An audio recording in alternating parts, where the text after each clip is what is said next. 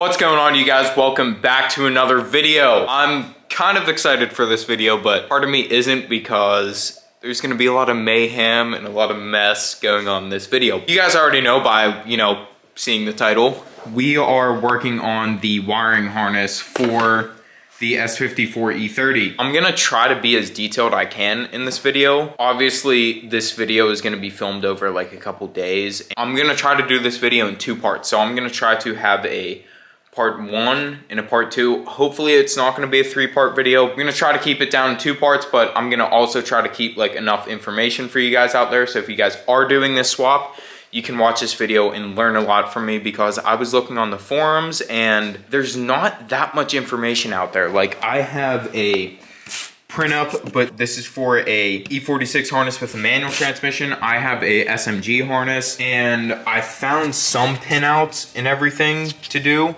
And this is the C101 plug and everything, but there just isn't a good page. Like, for example, when I did my engine swap for my M52, when I had an M52 in this car, those were the good old days. When I had my M52 and I went to do the wiring, it was super simple. Obviously, there's gonna be more wiring in this because it's, more intensive and everything. Quick thing, I don't know what the fuck happened. I got it's like this weird rash or something on my eyes, and they're all puffy. So if it looks like I'm about to fall asleep, it's because of my eyes. It's all weird, and they're all itchy. It's really annoying. Should probably go get that checked out. On another note, let me walk you through what I have going on here. So this is my DME. This has been already tuned. Guy that I know, local in Pittsburgh, does it. I think Nate's BMW shop, or I know his name is Nate. He tuned this for me. This has the rear O2s taken out, all that stuff. The EWS, all that is deleted. One of the most important things for this is a C101 plug. I went through, and this is actually the C101 plug that was for my harness. That's a harness that came off of my M52. This is the C101 plug adapter, and that basically plugs into there. This is the plug that's gonna take everything into all the information for your gauge cluster, your RPM signal, your fuel consumption signal, oil pressure, all that stuff into your gauge cluster. So this is actually super simple. I have everything gone through and labeled. There are only 18 wires that you need to go through and label. I'm gonna say this at the beginning of the video. If you guys have any questions or anything like that, feel free to shoot me a DM on Instagram right here, and shoot me a DM on Instagram. I'll try to talk to you guys. If you guys have any questions that I can maybe answer for you, shoot me a DM on my Instagram. I will always respond to you guys. Feel free. It's not a big deal. Going on to the wires. So this is the E46 M3 DME. One of the nice things about the E46 M3 DME, it's actually in two parts. So if you guys see this big part right here, this will separate from the main engine harness. So this I'm gonna call for now the jumper harness, because this has all of the SMG plugs into that plugs into the computer for the SMG. It has the front O2s. We need the front O2s. We are not using the rear O2s. Most of this will be getting cut out. This is the main section of the harness. If you guys can see, this will bolt under the intake plenum. This connector is the OOX3 connector that goes into the DME right here. We do have to take some wires out of here. We'll go into that later. But that's the super nice thing about this. You can basically put this harness onto the car and then get everything plugged in all to your sensors, your starter, all that stuff. Once that's all in, you can go in with your, I'm gonna call that the jumper harness. You can go into your jumper harness, basically go through that, cut everything out, and that's gonna be where you're gonna be splicing in a lot of your wires going to the C101. That being said, guys, this harness is dirty as fuck. Look how grimy that is. We're gonna start off with that, and then what I'm probably going to do is I'm gonna actually lay the harness onto the engine and get most of everything plugged in. We can start going through and connecting stuff to the C101. So let's just get to it. So before I go ahead and throw the harness in this car, I'm just gonna wipe it down real quick because it's super dirty.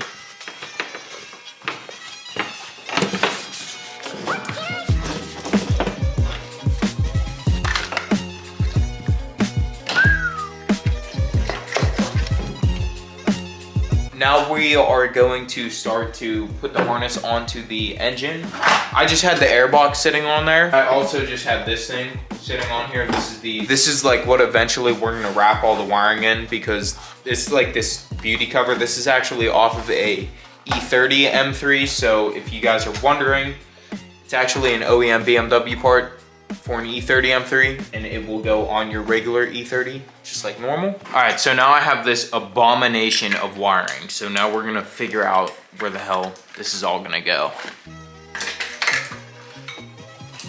I'm gonna start by putting the fuel injector rail on, because I think once that's on, I'll kind of get like a good there. Then this will plug into the throttle position sensor just like that. What I'm coming to find out is this will bolt on right here, so I'm actually gonna be keeping this intact. You can start to figure out where everything goes, and you can see like the spots where this thing bolts down. All right guys, so I have the main like engine harness on the engine. You can see most of everything's plugged in. I got all the knock sensors plugged in, throttle actuator plugged in, you know, crank positioning sensor. All of that basic stuff is plugged in. We're gonna actually move on to the wiring side of things. So this is gonna be the main part of the engine harness that we're actually gonna have to cut and modify. Now I set a towel down on this side of the engine bay, because we just, you know, painted this engine bay and I don't wanna scratch my shit up. I cut these rubber grommets away. You aren't gonna be needing any of these anymore, because this is for the stock E46 M3. And I cut this plastic piece off. You have to like cut down around there so you can get the MAF out. So there are a few wires that we are gonna have to end up cutting out of here. This, we can actually take this connector off, we aren't gonna be needing. This has the 12 volt signal for the alternator, and then I think this black one is the starter signal wire. But basically what I'm gonna do before I actually go ahead and start cutting everything up and splicing and soldering these wires, I'm gonna use a multimeter to make sure the schematic actually says what the wires are doing. Set your multimeter to ohms, or like, you know, so it can read the continuity, and so it can tell you if it's a closed circuit or it's an open circuit. So real quick guys, I just found this write-up online. I'll actually put this down in the description if you guys are interested. This actually has all the pinouts for the DME. We are going to be focusing right now on the 003 connector, which I think it tells you, yeah, 13 is the signal terminal 16 for the alternator, and that's if we come over on the C101 plug, number 1 is the charge light for the gauge cluster. So this is number 1. They're actually both blue wires. So those two wires will eventually connect to each other. As you can see, this is gonna be extremely time consuming and really tedious, which is why this is gonna be in 2 videos. Basically, you're just going through everything and figuring out what wires do what, and then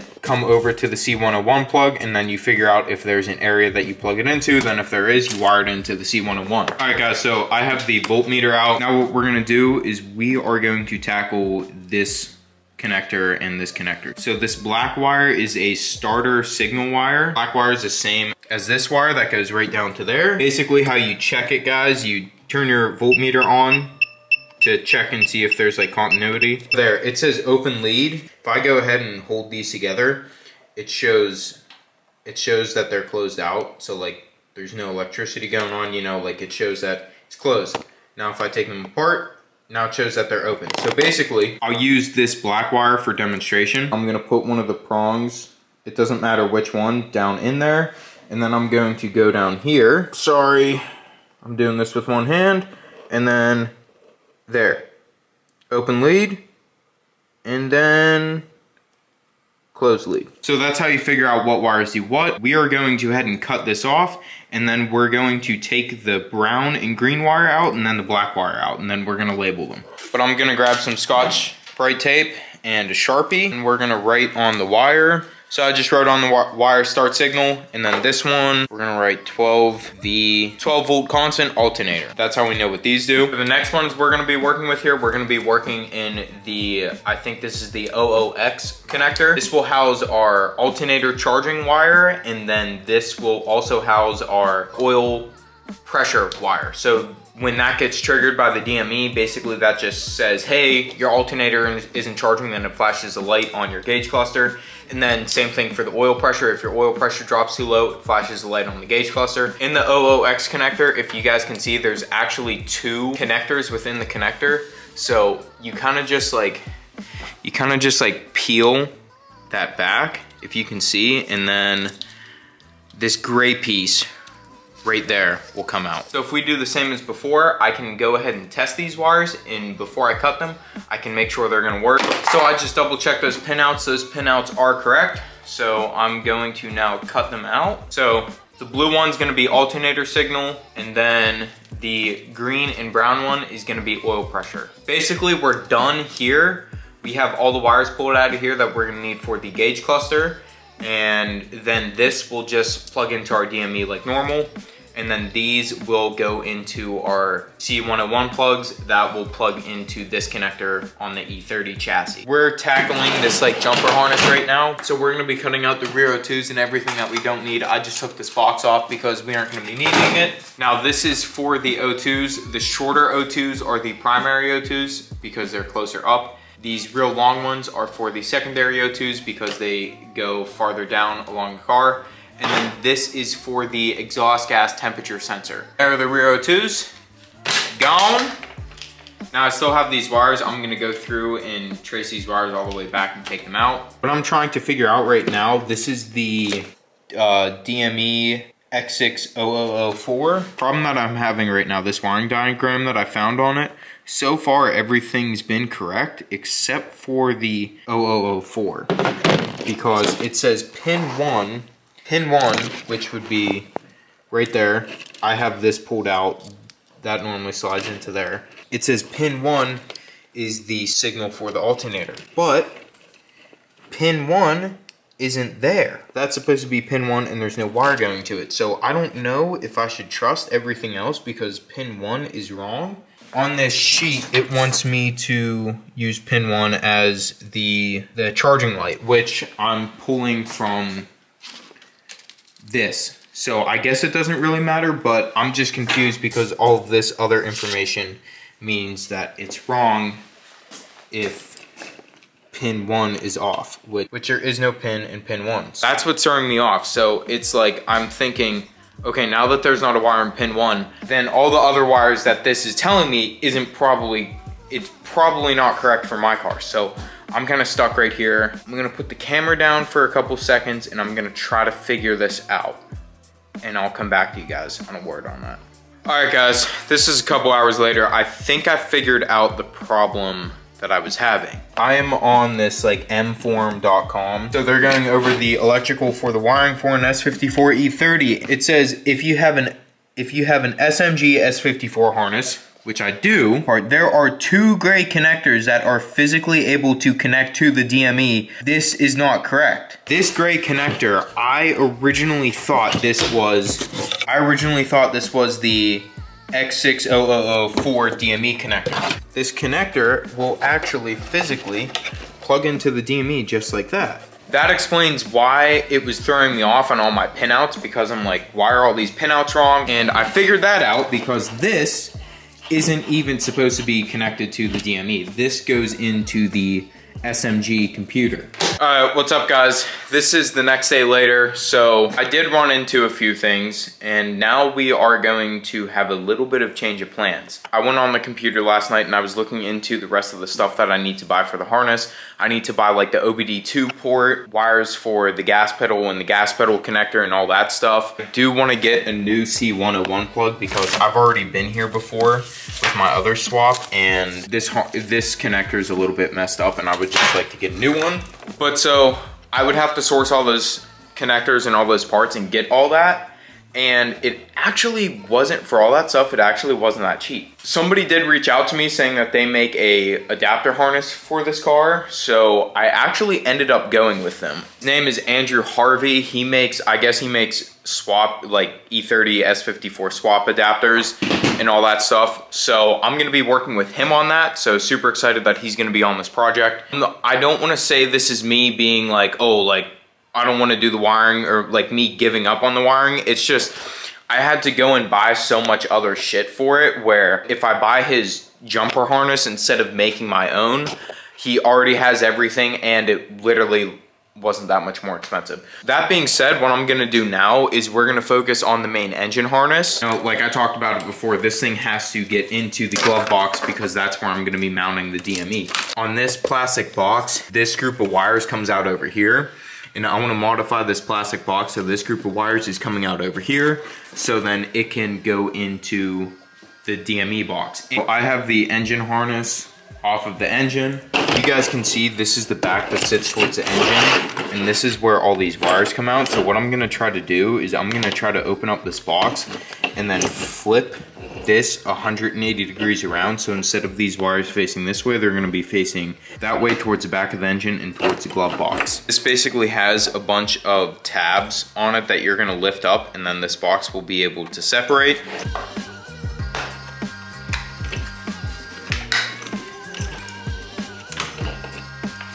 I'm in the box. Hopefully you guys can see what I'm doing. I'm gonna try to get down and like shove this grommet out of the way. So just like that, now we have this flipped around. Now this should reach our glove box with ease. Now I'm going to throw the harness back on.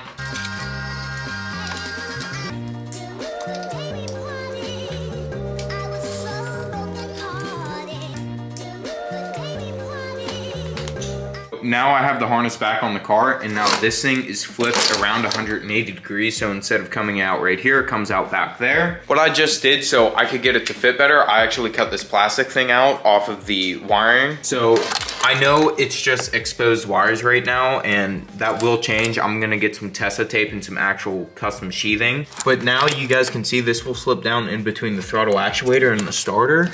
This should slide down around the backside of the engine like that, and now this section will be able to go into the glove box just like that, like we need. That being said, I think we're gonna end it here, but I know this video isn't gonna be the best of videos, but that, like I always say, like I wanna stay on top of keeping content flowing out. Just so you know, when I'm at the point of I'm producing like a level 1 quality goodness content, I'm just gonna be able to keep on posting it and posting it, and every single video I'm learning so much in editing. But that's the gist of things. We did get the engine harness on, everything. We got all the wires in the engine harness figured out. But for the jumper harness, we are going to be working with that Harvey racing guy. I think Andrew Harvey, I'll put the link in the description. The next video, we're gonna shoot to have the brakes, clutch, and cooling system completed. And then at that point, the only other thing that we're gonna need is harness, which my end of the harness is figured out and it's ready to go, and I'm just waiting for Andrew to send me over that adapter. Then fueling, which that reminds me, I have to buy a E46 M3 fuel pressure regulator. Jude or Brandon weren't here in this video. Jude got sick, RIP. But don't worry, next video on Wednesday, Jude and Brandon will be back here filming with us. That being said, guys, I'm gonna close the video out right here. Dream so big it's scary. Peace out, and we'll catch you in the next one. Boom.